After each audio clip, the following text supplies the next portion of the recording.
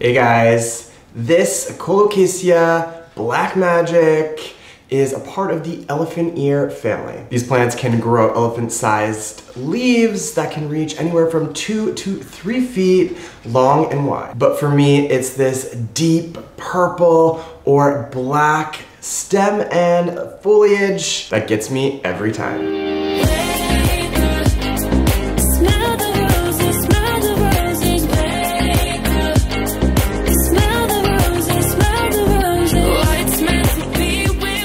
Colocasia Esculenta, or simply Black Magic, hasn't been the easiest plant for me, but it's taught me a lot and I want to share all of that with you. So if you're interested in knowing everything you need to know to care for this magical plant, then stay tuned. I'm going to be sharing crucial care tips in terms of lighting, watering, soil mix, humidity, and any insights I've gained since caring for this beautiful plant. Thanks for checking out this video. I'm Tyler, and if you like what you're seeing or you find this video to be useful, don't forget to give it a thumbs up, or better yet, you can subscribe to my channel. So first things first, I've had this plant for a while and it's actually grown quite a bit. I got it when it was pretty little and it's probably doubled or tripled in size. But unfortunately, this plant had a nasty case of spider mites. Shortly after bringing this plant home and taking a closer look at it, it was basically overrun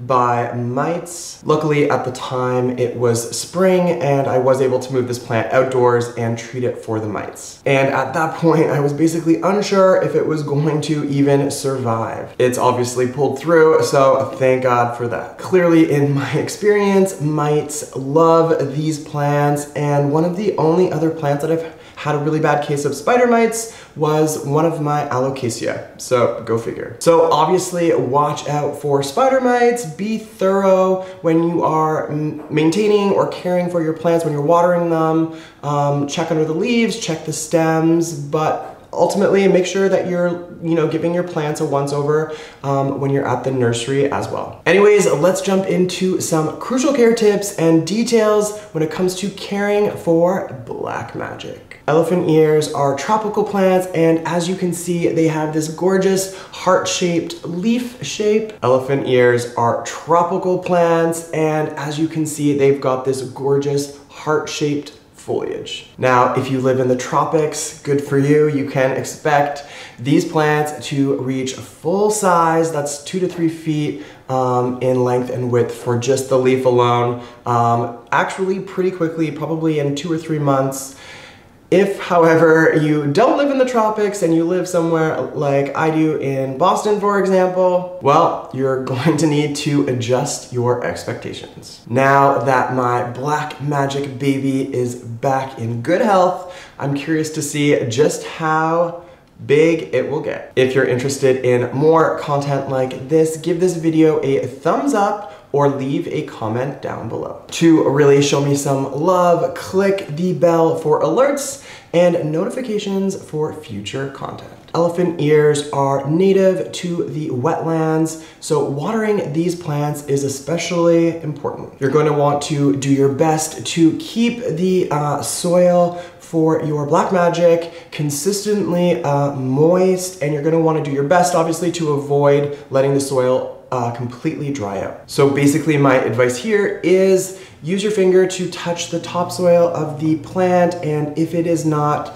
moist or have some moisture in it, then that is an important indication that you need to water this plant. Now, obviously your conditions will dictate how often you should be testing the soil, but I would suggest anywhere from every other day, potentially to every day. Now, soil composition can obviously help with water retention or keeping the soil nice and moist, and I'm going to actually be repotting mine after the care tips, so if that's something that interests you, stay tuned for that. In terms of lighting, Black Magic can be anywhere in full sun to partial shade, but ideally you're going to want to have this plant in dapple sunlight. Now, it is important to mention that the variety variety of elephant ears that I have here, Black Magic, they do need a little bit more consideration when it comes to sunlight, and they may need a tad bit more light, and that is to help obviously with the coloration and help those leaves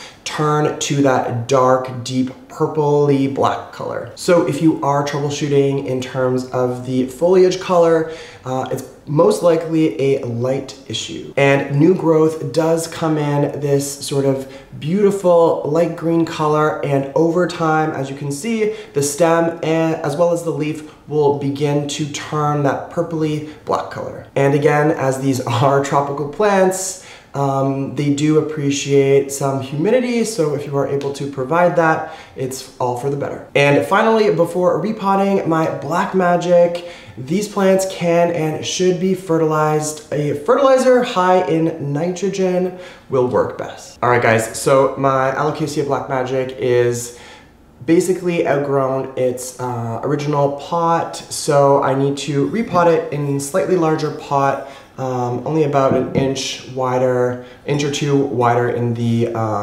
diameter. Now, one thing I am changing is I'm using a slightly different soil mix. So I've kept the perlite, the coco coir, and peat moss the same. These plants do like a slightly acidic soil, but I've gone ahead and added also so all of those things that I just mentioned are about 1 to 1, and then I've gone ahead and added 2 or 3 parts of a really good indoor rich organic potting mix that I pick up from one of my local nurseries. And that's just really gonna help with some of the water and moisture retention and add a lot of organics to this mix. So let me go ahead and add some to the base of the pot, and then just going to very carefully. All right, guys, tons of roots. This thing was crammed in there, so I'm really happy to be repotting this into a slightly larger pot with the slightly different soil mix. So I'm just going to go ahead and fill in the gaps. I'll be right back. All right, so nicely repotted into this new pot. Don't forget to give it a nice watering. And one other quick pointer, you can prune off any dying or dead stem and leaf, so don't be afraid to do that. Well, that's it for me. I hope you guys enjoyed this video. Oh yeah, don't forget to give this video a thumbs up. Until the next one.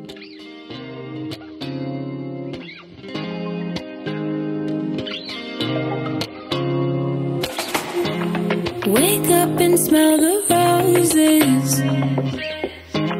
Try hard not to lose focus. There's too much to do. Reap what you sow.